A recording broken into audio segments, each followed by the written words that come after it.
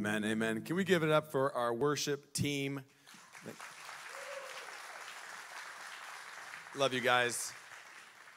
I also want to take this moment just to give it up too for Levi Weaver. If you guys could give Levi Weaver. If you guys were here last week, you heard an incredibly powerful testimony from Levi Weaver. He's one of our youth leaders, does such a great job with our youth. And if I just want to say this, if you were not here last Sunday, and I should say this about every Sunday, and we do, if you were not here last Sunday, please go to our YouTube channel, go to Facebook, and find BC, find Levi Weaver's testimony from last week.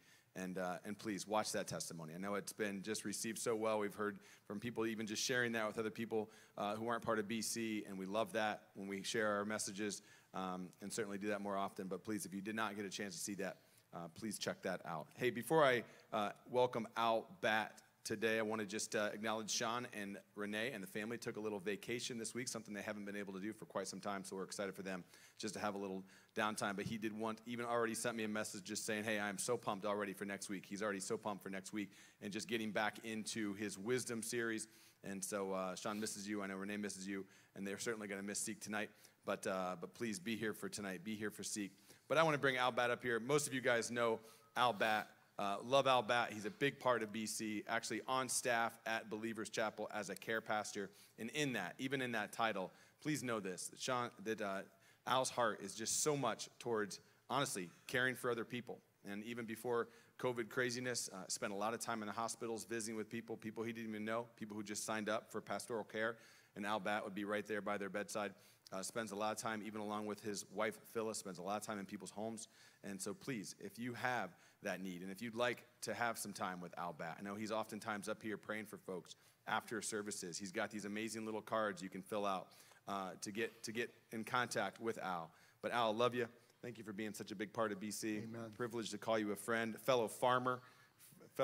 So he's always helped me get out of a jam when I have problems at the cold farm. But Al, thank you for being here today. We are privileged to have you on staff at BC, and thank you for being here, my friend. Thank you, sir. Love you, man. Well, thank you so much, Matt.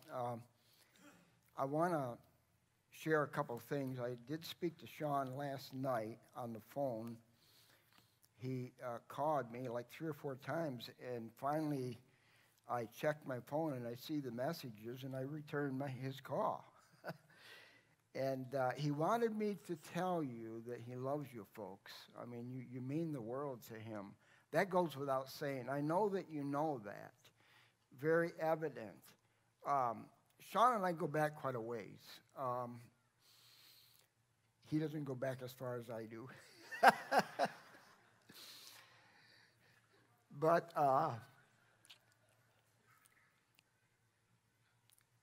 when he and I was, lay pastors together, I'm an early guy. I get up early, and I show up at church. If it's in the winter, I'm scraping the walks. But in the winter, I would see snow tracks to the chapel.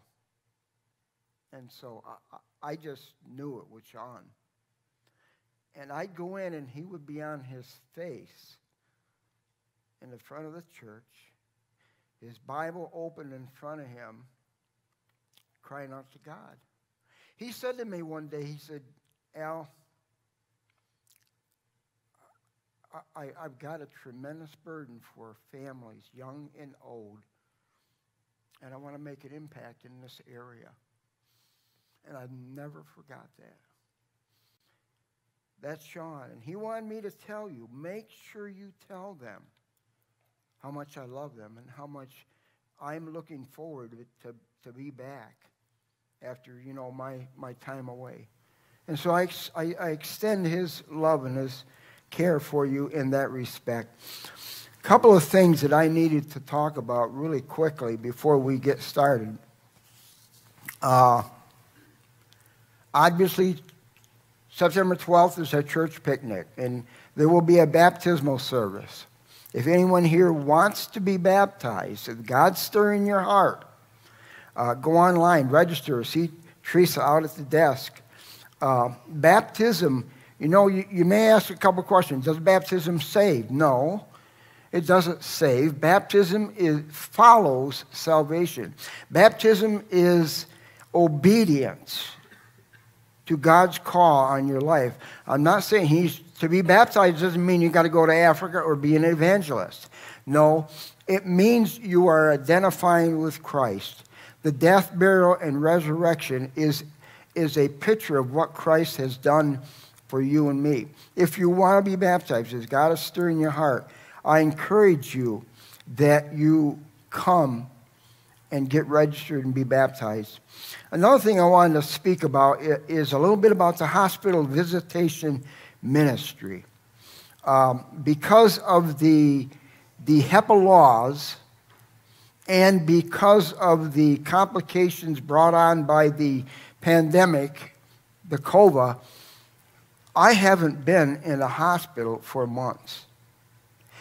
Also, I no longer can get the information sheet if someone's in a hospital. It's ridiculous, but it has to be. And they are under the gun because of the HIPAA laws. They have to comply, and it's not their fault. However, and this is educational, if you or a loved one end up in the hospital, from the inside, if you request, I want Pastor Sean, I want Pastor Al to visit me during my stay, I can come in. And they cannot stop me because it's been prearranged. You may have a loved one, you may have a spouse, and you're the spokesman. I want Al Batt to come and visit. Now, you can't have both of us. It's got to be one or the other. But one person, one clergy can come in. I want you to know that. I no longer have access to know who is in the hospital. It's up to you. If a loved one is there, you have to tell me. At least I can sit in the parking lot, call them, and pray with them in their room. A lot relies on you for me to know and do my job. And then thirdly, I wanted to speak briefly about the prayer ministry. As you know, at the end of each service, there are folks that are over here that will pray with anyone that has concerns. And I want you to be able to come concerning anything. Now, we've had some blessings. I just did a funeral yesterday. Ruby and Lisa Miller. Ruby and Lisa Miller's mom, Joan, about 2 weeks ago, they came up and they said, Al, and some of you were involved in this situation. My mom is terminally ill. She's going to pass away. And we prayed. We cried together. And I said to Lisa, I said, let's make some arrangements. Tell me when she's going to be home from the hospital.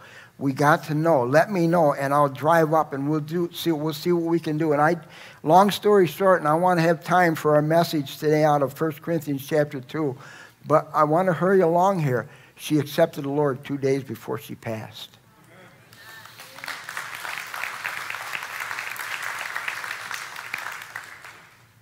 I don't know if Phil Nelson is here. Phil came forward, and he said, Al, I've injured my back.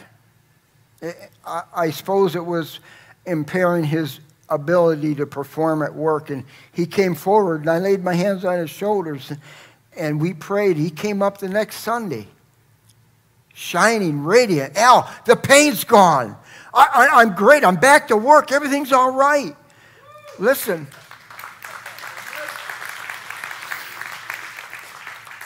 Kenneth came to me, and I don't want to say Kenneth's last name because I'll destroy it. Because anyhow, Kenneth came to me, and he was concerned about a very, very close friend who was in the hospital under a serious situation. And it was one of those cases. I could not go to the hospital to pray with this person. I couldn't call them. They weren't able to even answer the phone. And I said, Kenneth, the responsibility apparently lies on you. You've got to speak to your friend. Kenneth, here's what you got to do. And I gave him a crash course. And he won her to the Lord. He went in and she prayed and received Jesus.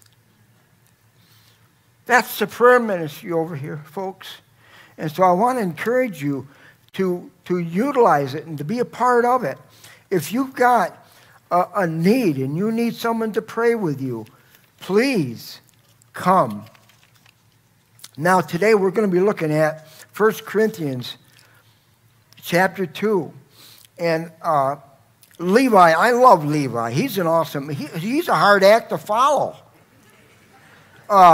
He come to me today and he says, Al, you want me to give you some jokes? I said, no.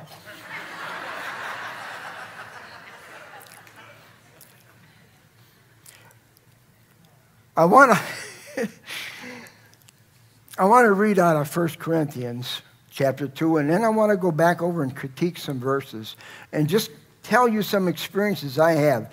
We're looking at the ministry of the Holy Spirit in the lives of each and every one of us. If you're a born-again believer, Jesus is in your heart. You've been saved. The very first thing that occurs is the Holy Spirit comes in and sets up housekeeping. He's in there. He's working. A lot of times he's very quiet. He's very still. He is a still, small voice. And you've got to learn, if anything else, learn and be sensitive to know when the Holy Spirit's speaking to you. Become accustomed to it. It's fascinating. It's supernatural. Paul speaking to us. He's speaking to the believers in Corinth. There's a variety of subjects, but the general subject is Christian conduct. Christian conduct is big as far as the indwelling of the Holy Spirit of God. If he's in there, your conduct's going to be right on line. Paul speaks to us. He says, and I, brethren, when I came to you, came not with excellency of speech or of wisdom, declaring unto you the testimony of God. How many of you can relate to that? Boy, I'm coming. I don't have wisdom and excellency of speech. And I don't have these abilities. You know, I've got my old little New Testament here. It's literally worn out. And when I used to go to talk to people about the Lord early on in my life, I was a nervous wreck. I say, it says right here, if you will confess with your, and I think people got saved because they felt sorry for me.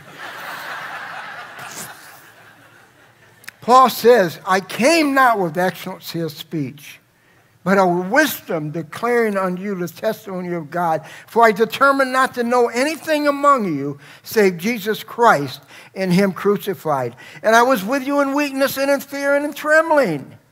And my speech and my preaching was not with enticing words of men's wisdom, but in demonstration of the Spirit and of power, that your faith should not stand in the wisdom of men, but in the power of God.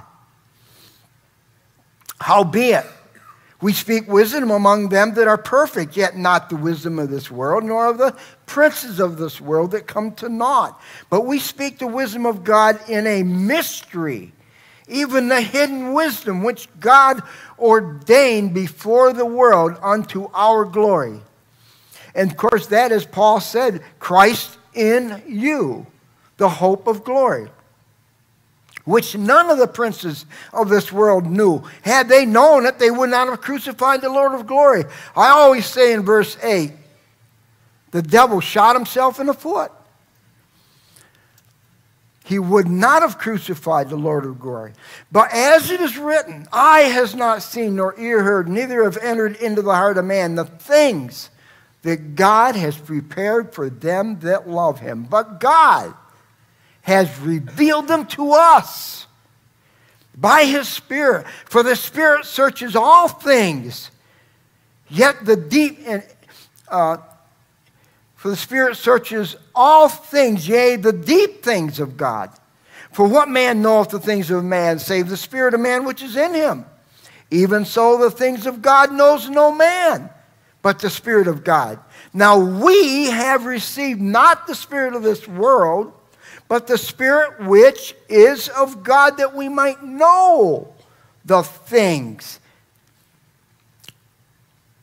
Verse 13, which things also we speak, not in the words which man's wisdom teaches, but what the Holy Ghost teaches, comparing spiritual things with spiritual.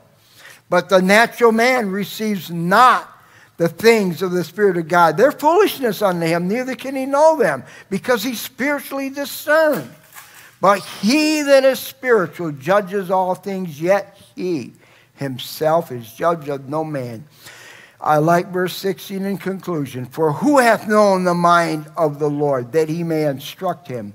But we have the mind of Christ. The Holy Spirit is literally the very person of Jesus Christ, who has come in and made up his abode in you.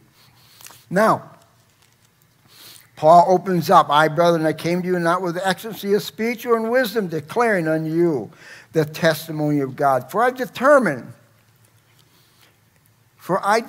not to know anything among you save Jesus Christ and him crucified. You know, Paul laid aside all of his oratorical abilities and all of his eloquence of speech, and he just simply preached Jesus. Just simply preached Jesus. I've learned in many situations that I found myself in to just preach Jesus and keep it simple, keep it to the point. You know, you're not talking to people that are theologically sound. You're talking to people that sometimes it's the first time around. I'll never forget old Gordon, 97 years of age. I don't mean Gordon Scott. You kind of look like you could be 97, but...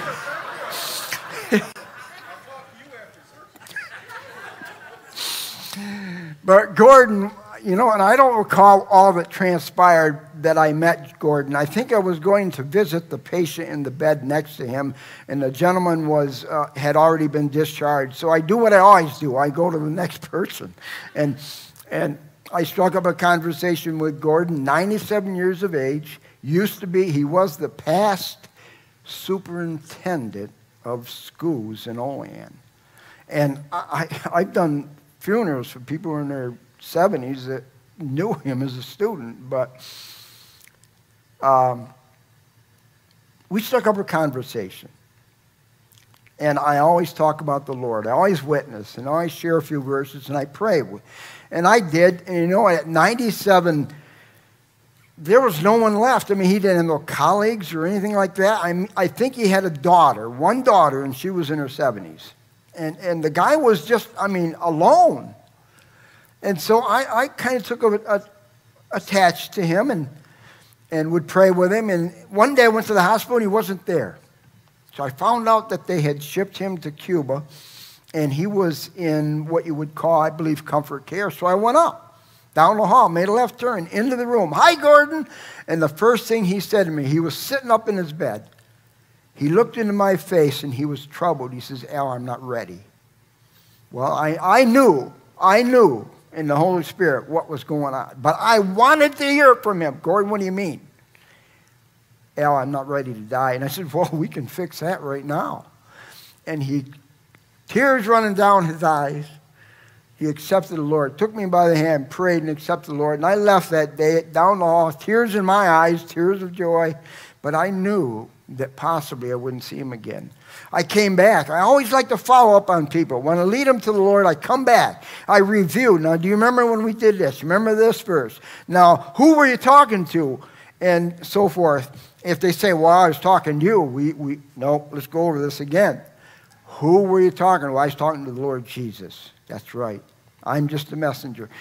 And I went back to review, and I turned into his room, and the room was just perfect. You could have bounced a quarter off the bed. I looked around, and there were no personal effects. I knew that in the night, he had passed. Back down the hall, tears in my eyes, but with the hope I knew someday I'll see Gordon in heaven. Paul said in verse 3, he says, and I was with you in weakness and in fear and in much trembling. Paul had a physical weakness, plus he lived literally in fear and trembling. There were times when the Holy Spirit of God would have to speak to Paul and say, look at, it's going to be all right. No one's going to hurt you this time. Acts 18:9 and 10 says, then spoke the Lord to Paul in the night, be not afraid, but speak and hold not thy peace. How many times do we hold back? We're afraid. How many times? Even I struggle with that sometimes. I learned one thing. When there's a group of men, you talk about the weather. When it's one-on-one, it's just you and them, then you talk about the Lord. There are some tricks to the trade, so to speak. He said, no one's going to hurt you. I'm going to be with you. No man will set on you to hurt you. Well, I remember years ago, an undertaker clear out toward Friendship called me, and I connected the dots, and an undertaker in Bolivar gave him my name, and so he called me and said, hey, I got a family here. I need someone to do a funeral. Can you do it? I said, sure. And I'm telling you, there's some dandy people that come down out of some of these hills around here. I'm telling you. Well, I said to the undertaker, look, I want the address and the phone number of these people. I want to visit them. I always visit them before the funeral. I try to, get them to be comfortable with me. Plus, I find out a little bit about their background and such, and make them to be comfortable. And I work the gospel in there. I tell them, well, this is how I do funerals.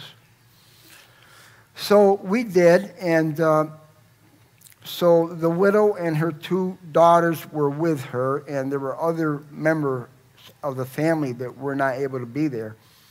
So I didn't know this. So I come to do the funeral, and I always come early and mill with the people and get them to be comfortable, pick up maybe a story about the deceased and so on. And I'm kind of with the people, and I see this big guy off in the corner, and he was always staring at me. And I started getting a little bit uneasy.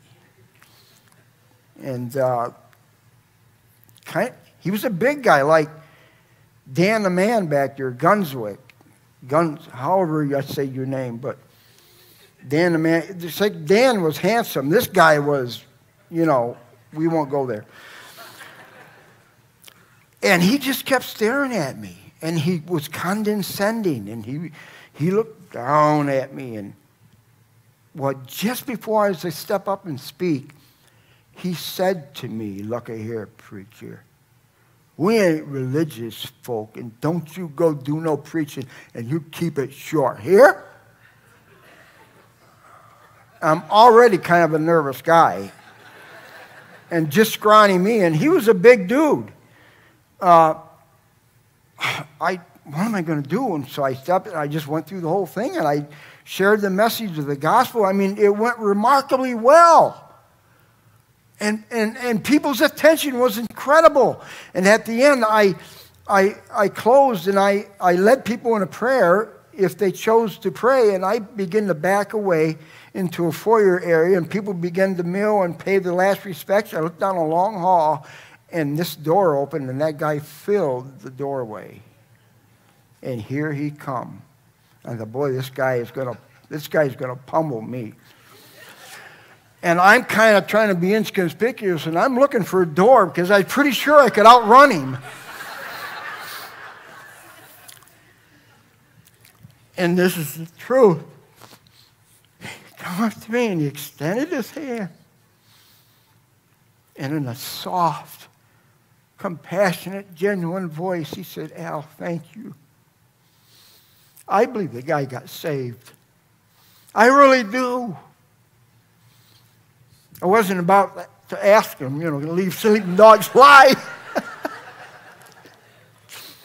Paul says in verses 4, and my speech and my preaching was not with enticing words of men's wisdom, but in demonstration of the Spirit and of power. That's what it is, folks. That your faith should not stand in the wisdom of men, but in the power of God. That's the Holy Spirit in us. Some years ago, and it's been a long time, and I've told this story before, and I will say this. Old stories are good. They are. They incite interest. They become contagious. I hope that today, right now, people here are saying, man, I wish I could win people to the Lord. Man, I think that'd be cool to have the Holy Spirit guiding my life. That's the idea of old stories. Old stories are good so long as you got new ones coming on. Can't rely on the old all the time. You've got to have new stuff happening in your life. And time permitting, I might be able to share a couple of them. So anyhow, he said, my speech was not with enticing words. Several years ago, I was here in Olean doing something, making calls and visits and such, and Dave Hearn called me. Hey, Al, where are you at right now? I said, I'm in Olean. Listen, can you go to Cuba? There's a gentleman there. I just got off the phone with the family. He's in a really bad way. He's going to die. And the family is just in tears. They're a wreck. They've tried to win him to Christ, and he constantly shuts them down. He tells them, he doesn't want nothing to do with it. Ended. Don't want to talk about it. Will you go see him? I said, sure. So I went. I drove, hit 86, broke the speed limit. Not really. All the way up to Cuba, exited, crossed town to the hospital, up, down the hall, I made a left turn. I mean a right turn, I'm sorry, a left turn, right across the hall where Gordon got saved. Right across the hall. And I walked in and I started making discussion. One in that I had is I knew his son. We happened to be friends, and so I just kind of talked about his son. And boy, you've got a great son, and this and that, and wow, and so forth. And finally, he says, "Yeah, when I'm gone, I'm gonna give him my fishing boat." He's like Tom up there. They were fishermen. They loved the lakes and the streams, and when I'm gone. And I says, Lou, when you're gone, where are you going to spend eternity? And he shut immediately. I don't want to talk about it. And I thought, well, yep, sure enough. They weren't kidding. He shuts him right down. And I do not know. Well, I do know what come over me. It was the Holy Spirit of God. Because I looked at him and I says, look at Lou! And then I walked around the foot of the bed and I got right up close to him. It's time for you to sit up like a man. Face reality. You're close to death. It's just around the corner and your family's worried about you. And I immediately put my hand up.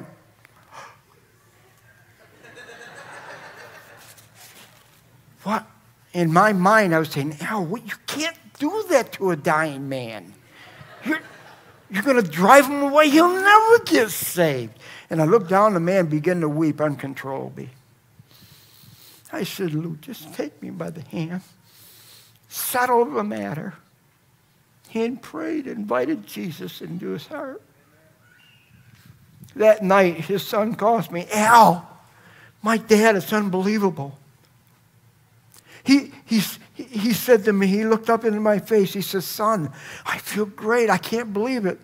He said, everything's all right, it's okay, I can go now. And he went home to be with Jesus, went home to be with the Lord.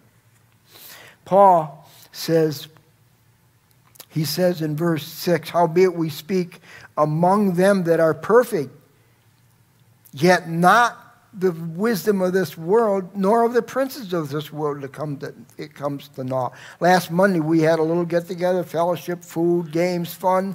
You know, when you're with believers, you talk about things differently than you do when you're amongst or in the world, and you see how they are.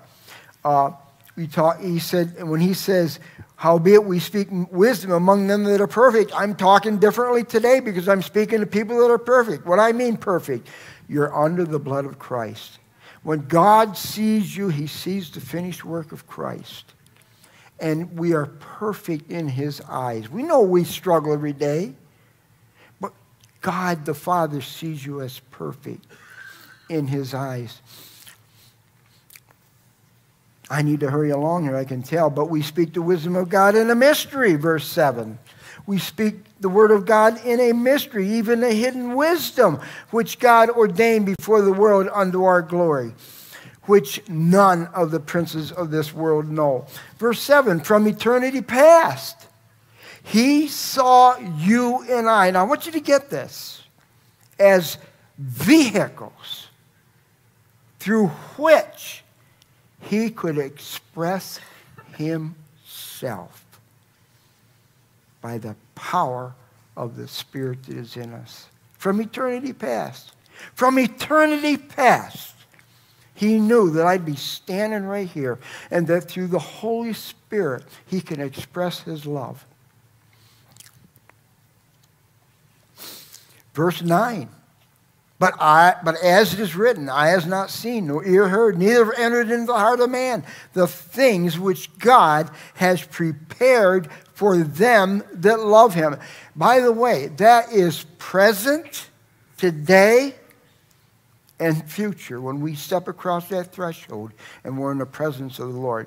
Today, present, right now. Eye has not seen, nor ear heard, neither entered into the heart of man the things that he's prepared for you and me. Be accustomed to that still small voice so that you can be that vehicle. Be accustomed to it. Know what it is. Experience it. Ask God for it. Jesus said, you know how to give good gifts to your children. How much more will I give you the Spirit if you ask? I already have the Spirit, Lord. Yeah, but I'm asking because I want a double portion. Ask for the Spirit of God to be active and evident in your life. 9, 10, 11, and 12 says, but God hath revealed them unto us by his Spirit. For the Spirit searches all things, yea, the deep things of God. For what man knoweth the things of a man, save the spirit of man, which is in him. I don't know what's in your deep spirit, in your very innermost person right now. And you don't know what's in mine. You know a lot more about what's in me right now than I do you. But I don't know what's in your heart. And so he says, even so, the things of God knoweth no man, but the Spirit of God. Now, we have received not the spirit of the world, but the Spirit which is of God, that we might know the things that are freely given us of God. God can give you a heads up. There are times when I knew something was going to happen before it happened. Yeah, honestly. Deuteronomy 29:29 says, the secret things belong unto the Lord our God, but those things which are revealed, he may reveal something to you differently than he will to you, but the things that are revealed belong unto us and to our children forever.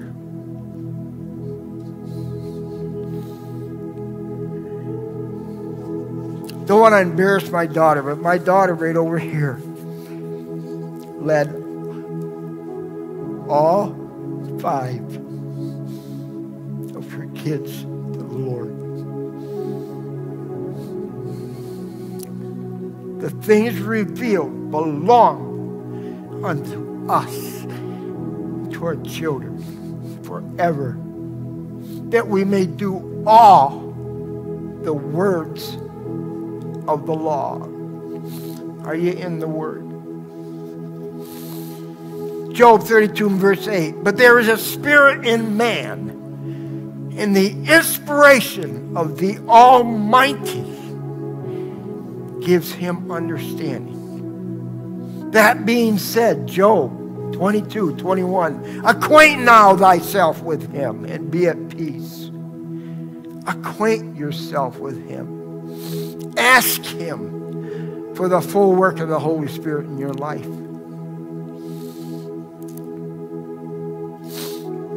Some years ago, I knew this man probably pretty much a good share of my life, but when I saw him, I always pondered him. He was a lawyer. I'd see him maybe at the post office. He didn't know me. I knew him. He knew my family. He had done some legal work for us. And I used to kind of say, deep in my mind's eye, I used to say, Lord, someday, just someday, maybe I'm going to have his audience. Boy, he's a lawyer. I don't know. This might be a tough case.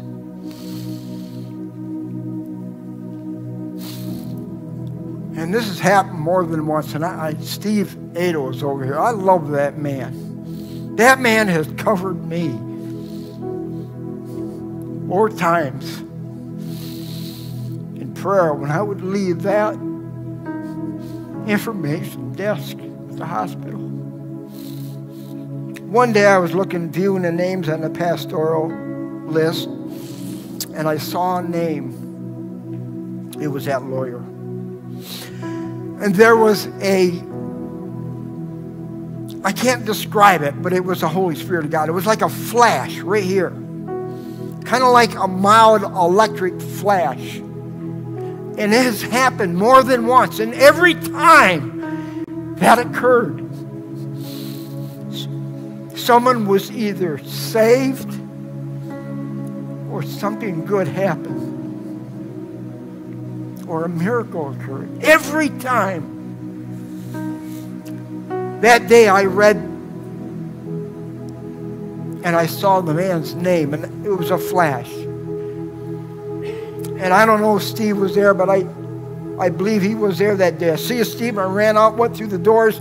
I didn't take the elevator. I ran up 2 flights of stairs, out onto the 2nd floor, down the hall, got to his room. I was dressed like I am today.